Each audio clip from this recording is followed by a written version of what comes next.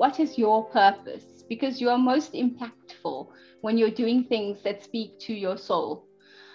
So figure out what it is. What is your unique factor? We all have something. We're all unique in some way, shape, or form. And so I always say, be able to communicate your individual value in a very succinct and a very clear way. What is it that you bring to the table?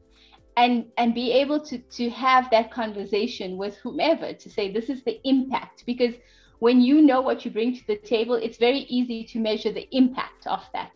So that is what I would say, is understand your worth and communicate it regularly.